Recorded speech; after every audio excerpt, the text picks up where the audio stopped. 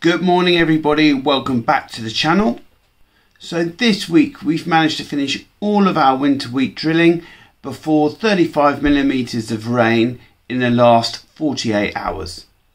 This was good for efficacy of our pre-emergence herbicides, but we won't want too much more rain as there's a danger the active ingredients could be washed into the seed trench. Thankfully, all the land was rolled, sprayed before the rain, so we won't need to get back on the land for a while. After reporting mustard had reached the critical floret stage, cover crops including mustard have started flowering, and during this heavy rain cover crop land has continued to walk well.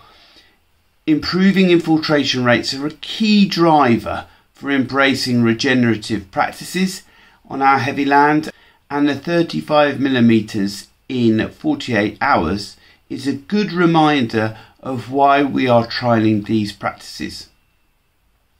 On Thursday this week, I attended an event with Soil Capital at fellow regenerative farmer Andrew Randall's farm. Andrew and I have both signed up for carbon certificate trading, and the event was aimed to demonstrate to farm advisors why carbon trading was an opportunity for regenerative farmers. The event started with clarification on what was actually being sold. Soil Capital sells carbon certificates generated by annual improvements in soil carbon levels each season. These are practices like cover cropping, direct drilling, and applying organic fertilizers. Pre-existing soil carbon improvements can't be traded. In fact, unlike America, if we've improved soil carbon, we can't generate historic certificates for those prior improvements. So we can only sell certificates for improvements going forward.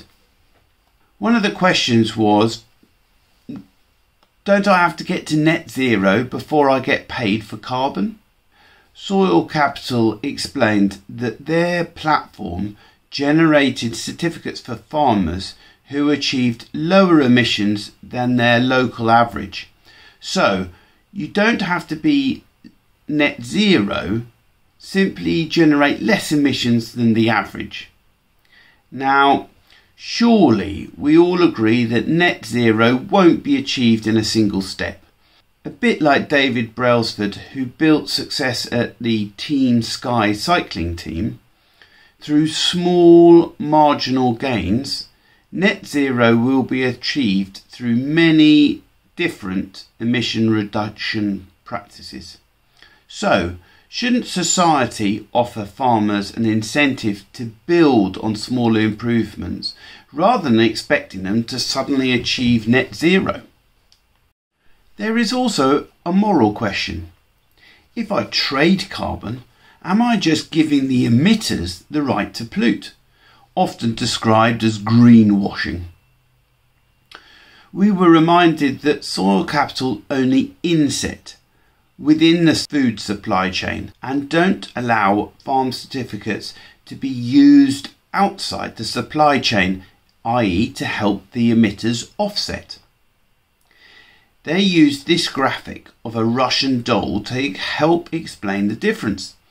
In offsetting, a farmer could sell his carbon certificates to an unrelated organisation, helping them offset their dirty emissions in exchange for cash.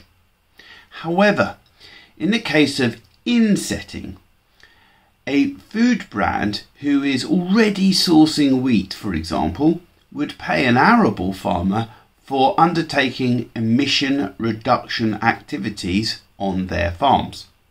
So, if I trade all my carbon now, I won't be able to meet net zero in the future. So this was one of the questions raised at the event. A member of the audience gave an example that the dairy cooperative Arla Foods recently announced it will pay its farmers more money for the milk they produce if they meet new environmentally sustainable targets. The goal is to help the co-op reach a target of reducing emissions on farms by 30% for each kilo of milk produced by 2030 and reaching carbon net zero by 2050. ARLA members will be able to access the extra payment by earning points based on the cooperative's model of emission reduction activities.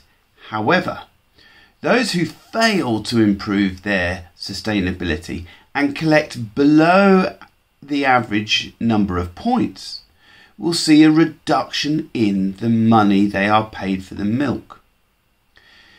This generated an interesting discussion with attendees. It was suggested by delegates that farmers should be actively encouraged to trade certificates, thereby a market for fruit brands to purchase inset certificates would be created. Therefore, unlike ARLA, they wouldn't have to create bespoke systems for their farmers and suppliers. Revisiting this question of achieving net zero, the point was raised whether if I traded all my carbon now, I might regret that in the future. Fundamentally, these certificates are generated on an annual basis on the activities completed during the previous 12 months. It would be impossible for a buyer to impose standards on a retrospective basis. Referring back to ARLA's scheme, for example, this only starts in August 2023. As of this video, that's 10 months in the future.